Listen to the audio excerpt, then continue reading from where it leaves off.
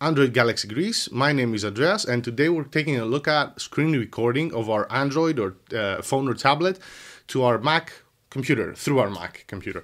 So this is the easiest of all methods. We're using just a USB cable provided with our device. We are going to use USB debugging, but I'll show you that in the recording how it's done.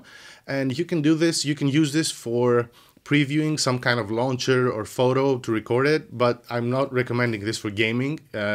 If you want to show off some games, you'll need an HDMI capture because this method has a very low frame rate. So gaming is not at all good like using this method. So we're just going to jump to the computer and see how it's done. Okay, so we're going to need to enable the USB debugging actually to do this, and I'll screen record that to show you how to enable USB debugging if you don't know how to do it already, because it's in the developer options. And you're going to need the Android SDK for this, which I'll have the link for that in the description right below that like button with all the other links to the social media. And once we'll open it, we'll open the folder SDK and then go to Platform Tools. And we're not actually going to open Platform Tools. We're just going to right click on it. And we'll select the new terminal choice, which is second from last. It'll open the terminal, and we'll go /adb space shell, enter, and then screen record space dash verbose space slash, and then again and then SD card. And then we'll have to dash, and we'll have to name it. We'll name this Nexus MP4.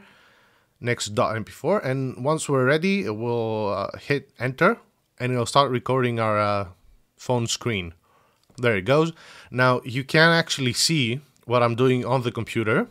I can just see it on the phone, and once we'll go, and I'm actually going now to the USB debugging menu to show you, if you don't know how to do that.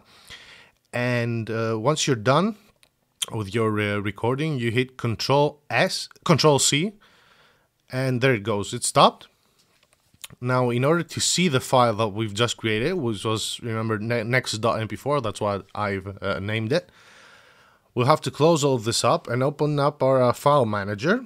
So I'll open up Android file transfer. And there we go. It's in a folder labeled music. It always does that, I don't know why.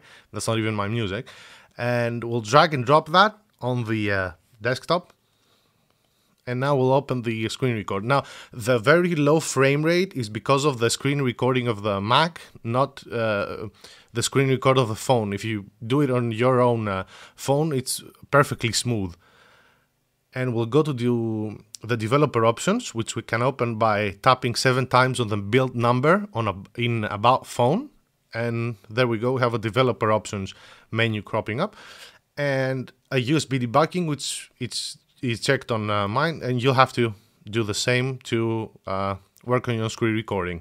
So this was the simplest way of screen recording your Android tablet or phone on from your Mac computer, and we'll see you in the next video.